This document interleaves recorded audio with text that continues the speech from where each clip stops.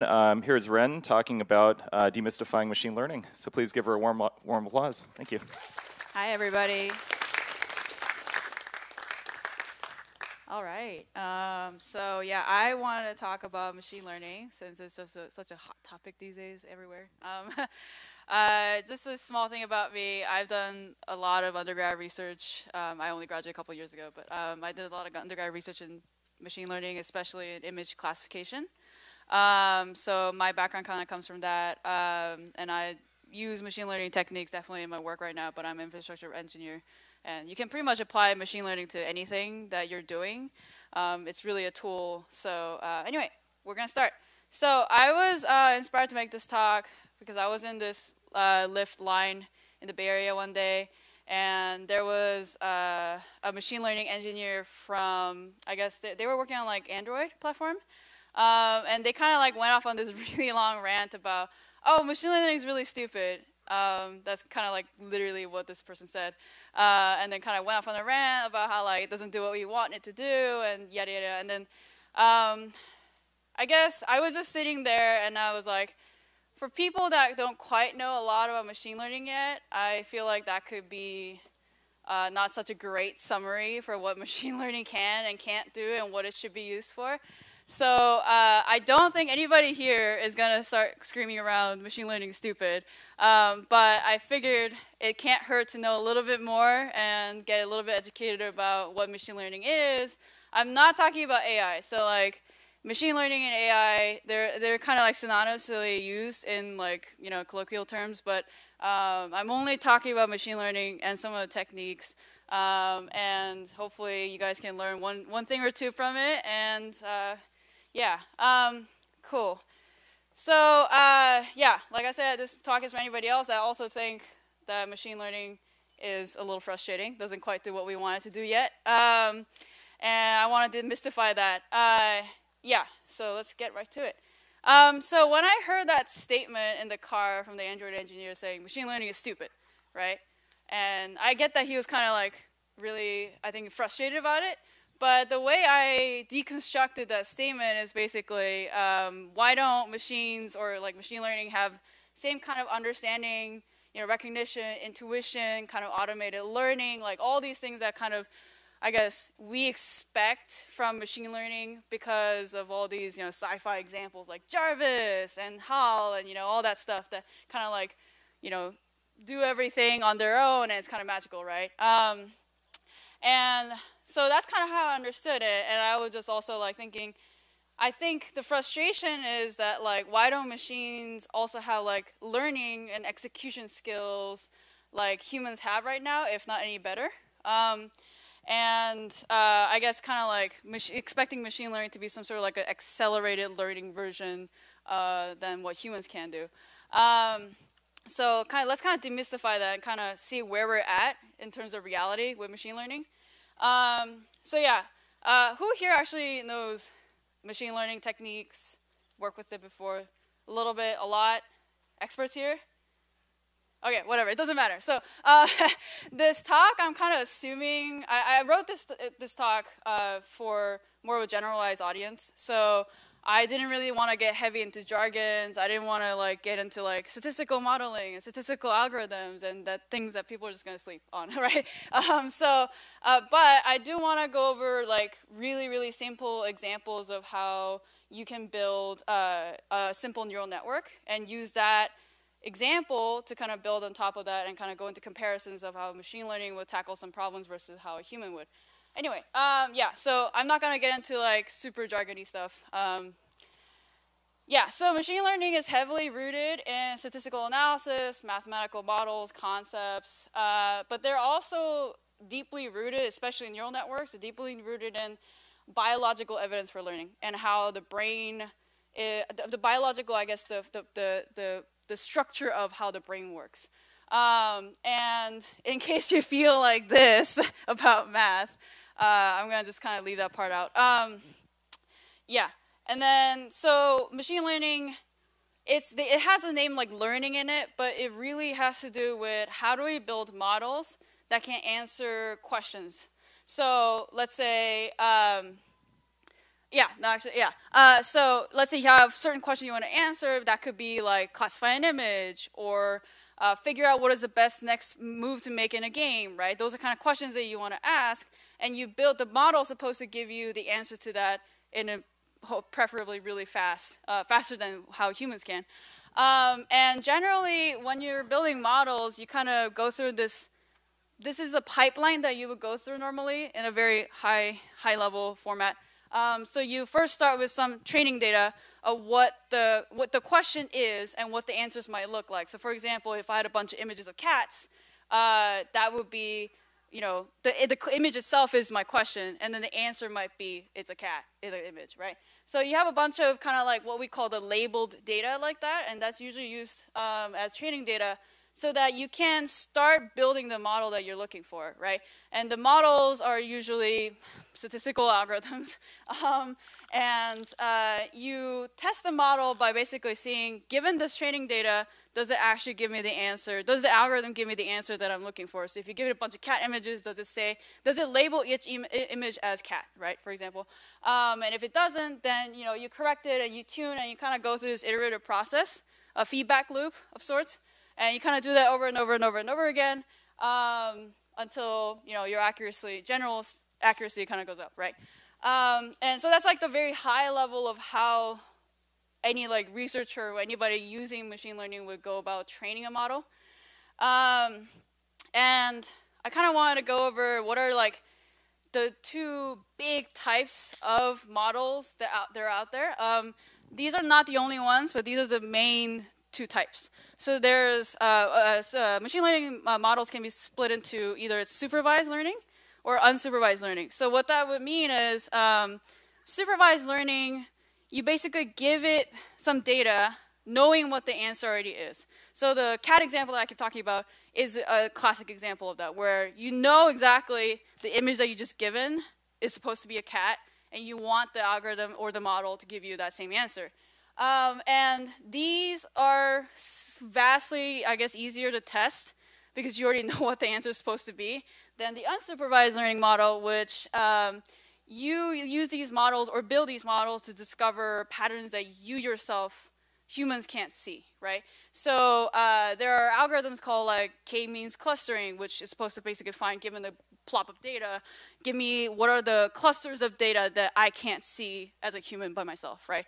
But you don't really know when you just have that data what it might look like until you have run something like k-means clustering algorithm on it. So it's a little bit harder to test just because you don't really know exactly what the answers you're looking for, but you're hoping the model or the algorithm to basically chuck through a lot of data fast and give you some sort of answer, right? So in terms of example purposes, I wanted to kind of hone in on one example that uses supervised learning model, just because it's a little bit easier to relate to. But yeah, and then there's reinforcement learning models. There's a bunch of other stuff that, if you're curious, you're welcome to go browse.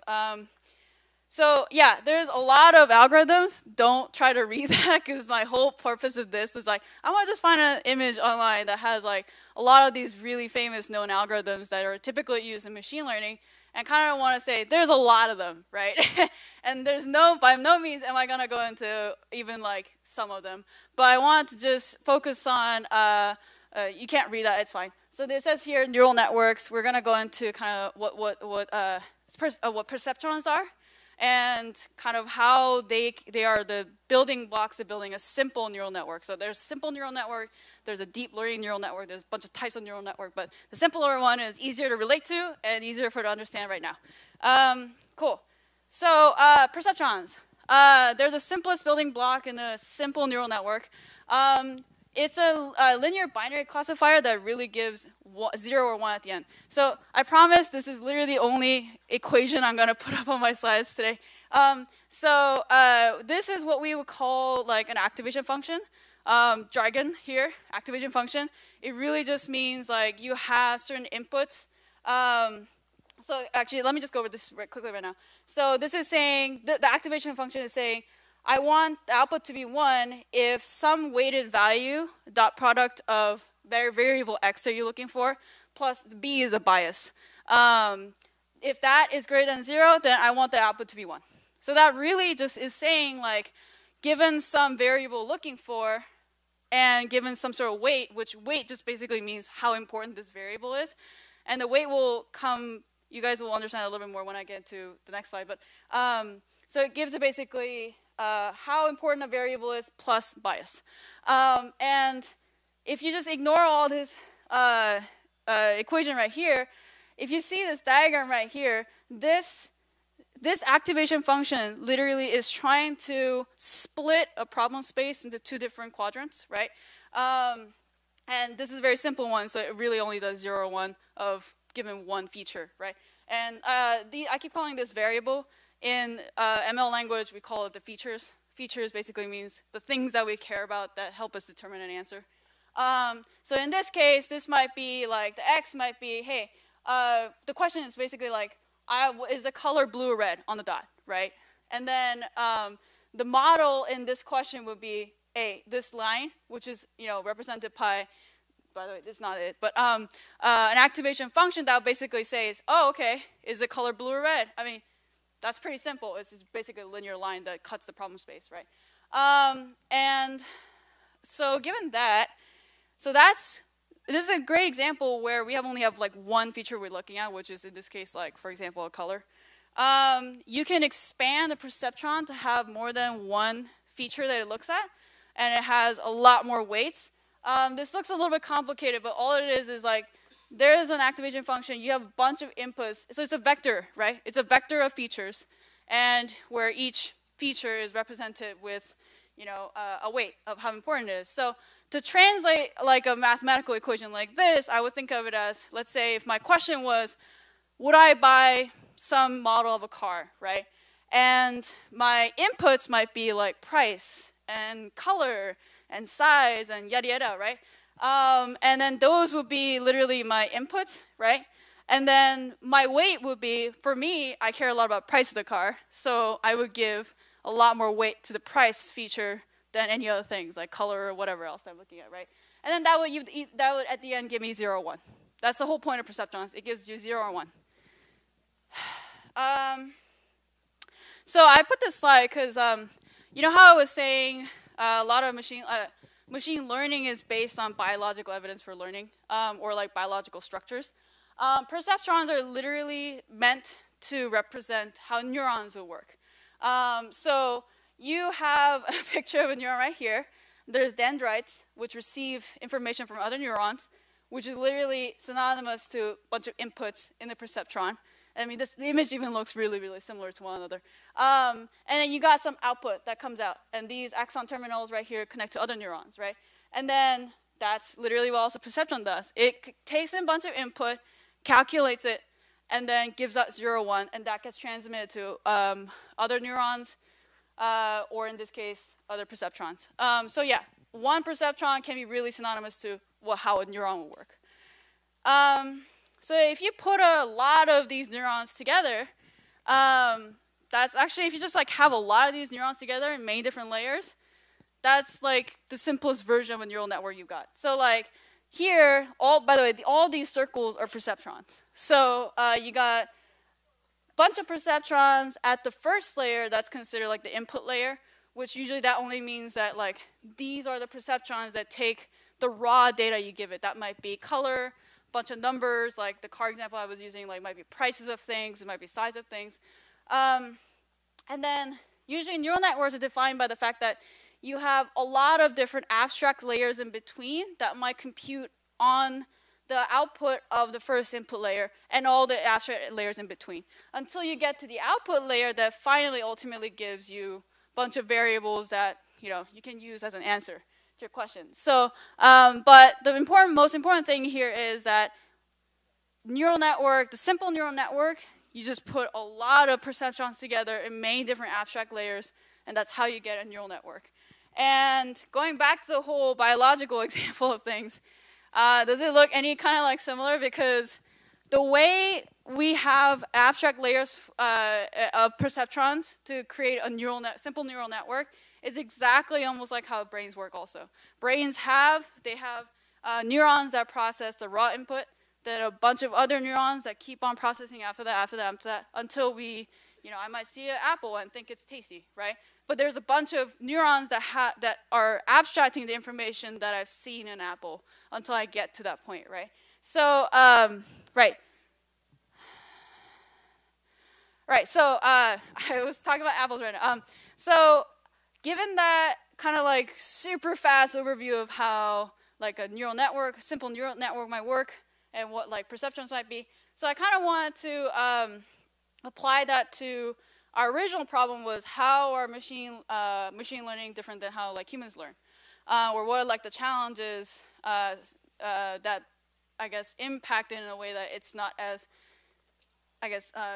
as robust of a learning as humans do yet. Yet is the keyword there because we're getting there. I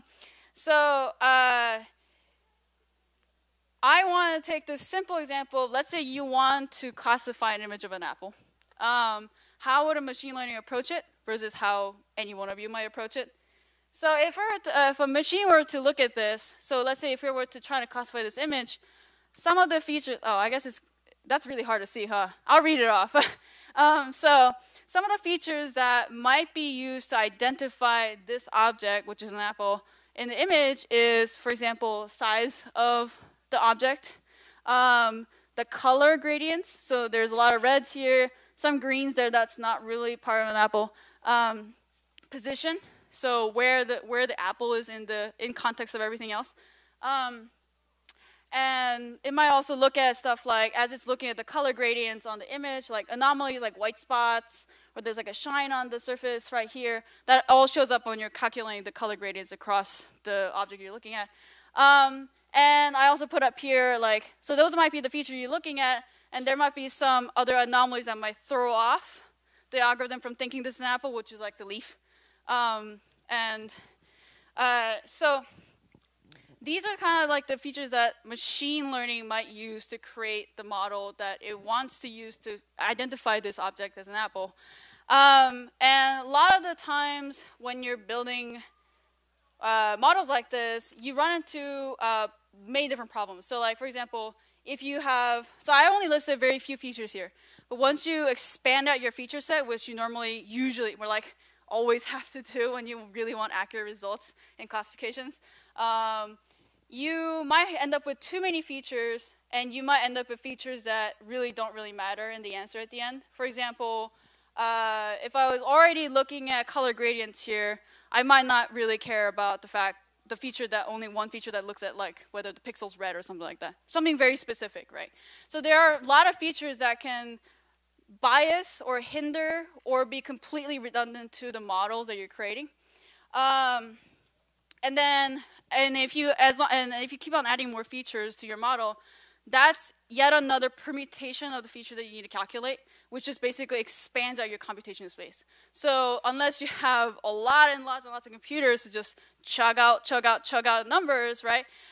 You might end up with a model that has like 100 different features. It takes like 2 hours to calculate for one image, just because there's just so many features, right? So there's like a fine balance between what are the right features to use, and you might end up with too many features to calculate. You might end up with features that you don't really need, and how to do this, how to calculate fast, right? Versus, so I don't want to compare that to like, if I was looking at this apple picture, these are some of the things I might think of. And one of the things I really want you guys to notice is, in this previous image, it had to do a lot with like, you look at the apple, the machine's looking at the apple, these features are related to these physical properties, right? Like the color or the size or the position, etc. And then the real distinction I really want to make here was, if a human were to look at the apple picture, they also look at the physical properties of it, right? Like the color, size, and everything that the machine learning model might look at. But you also have all these other contextual data, because, for example, if I'm looking at an apple, I might think, oh, that last time I ate an apple was really juicy. Or like, I might think, oh yeah, this is a red apple. I've seen green apples before. Or like, I might think somebody else that I know really likes apples. So like, it's not just the physical qualities that you're looking at, right? But you also think of many other, like, you draw from memories. You draw from other examples of apples that you've seen. So if you can kind of think of this as like you have all these physical features that you look at, but you have, as a human, all this other contextual data that you can draw information from, right? Which machine learning doesn't have right now. Like the machine learning right now, as I've shown you, it only really looked at the physical features and then tried to figure out what it was in that image, right? And then as a human, you have so much other contextual data that altogether comes together that you don't even notice. It's like all subconsciously processed, right? That altogether helps you to learn something is an apple. So to kind of hone in that a little bit, this comparison I want to make was basically the difference in machine learning and a human in the power of basically the feature dimensionality and contextual data that you have. So one other really big comparison I really want to make was, if you remember in a couple slides ago where I showed you guys how you would use a training data set to start building a model. A lot of the problems, and I've definitely noticed this personally because I've worked on image classification, is it's difficult to get a very large as well as varied training set data.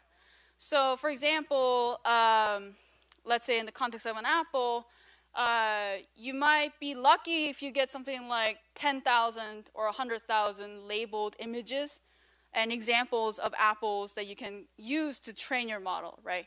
And like literally 10,000 is like a lot if you're looking at images or objects, or I can only really speak for image classification because that's the work that I've done. And if you're thinking about it, it's like 10,000 is not that many examples to look at something. Something as simple as apples, sure, that might work, but if you get into more complex problems, right? Like for example, how do you solve like, I'm going to go into the AlphaGo example in a bit, but like how if you're trying to compute for like a very complex game, right? There's probably you're going to need a lot of data and examples to make sure your model actually is accurate, right? So this is one of the biggest tasks in when building a model. Like you can't get enough of the training model, training set to actually make your model accurate. And then if you think about it, if you compare it to a human being, like how many apples do you think you've seen ever since you were born, right? Like probably a lot, and you don't even have to eat an apple or see an apple yourself to count it as an example, right? People talk about apples, other people might eat apples, and you have all this like even indirect examples of apples that you might be exposed to, that it's not like just like looking at apples and, oh, that's an apple, right? You might see a bunch of different colors of apples. So there's a lot of data that you're just always subconsciously kind of absorbing in that far surpasses the label data you can give to a model to train it. So there's actually an MIT paper on this about why, I linked it here, why humans right now are far ahead in learning in terms of, far ahead in learning than machines right now. It's because we seriously just have so much contextual data that we get all the time, right? About everything. You don't even notice it, but you are always absorbing some sort of example about any of the objects or people or the language or whatever that you're interacting with that the machine learning just can't, right now at this moment, can't keep up with, because you're artificially creating data sets to feed into a model to train it, right? So there's that kind of, sorry, am I running out of time? Oh, shit, okay. Okay, yeah, anyway, so there's that. I'll go through really fast. So I put some summary of comparison here. You guys can take a look. I was going to go into detail, but that's fine. So yeah, I've given a couple examples how machine learning is, you know, in some ways have a lot more challenges than humans do. A lot of them is like, you know, obviously access to a ton of data, subconscious data that we always process. Feature sets, what are the features that you can reasonably calculate? For example, like Google has about 1 million servers. They're able to use all that computation power to power all the AI provided services versus how many of us here have 1 million servers and, you know, you can do stuff with that, right? And if you compare that to the human brain, you got 1 billion neurons. It's like all provided infrastructure to compute whatever you're looking at, right? Sorry, I'm severely running out of time, but let's see if I can speed this through. Yeah, so if you have one thing to take away from this talk, machine learning learns very differently. It has a lot of different challenges, and especially doesn't have access to all the data and then the learning capabilities that we already have. So until we get to that, you might not be able to compare it directly to a human learning. I'll put the slides up if you guys want to take a look. Oh, this slide, please. You might want to take a look at this paper really quick, because you'll learn some really cool stuff about how neural networks see the world that might be different from what you think. All right, thank you.